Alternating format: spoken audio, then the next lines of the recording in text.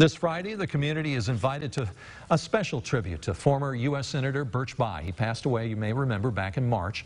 The Vigo County native authored 2 amendments to the U.S. Constitution. He's also known as the father of Title IX, which banned discrimination against women in college admissions and sports. Birch Bayh has a number of friends, colleagues that still live in Terre Haute and Vigo County, and as a hometown hero, it seems only appropriate that we recognize his life. The tribute to Birch Bayh will be this Friday at the VFW. That's 1111 Veterans Plaza in Terre Haute. It starts at 5:30 and is free to the public.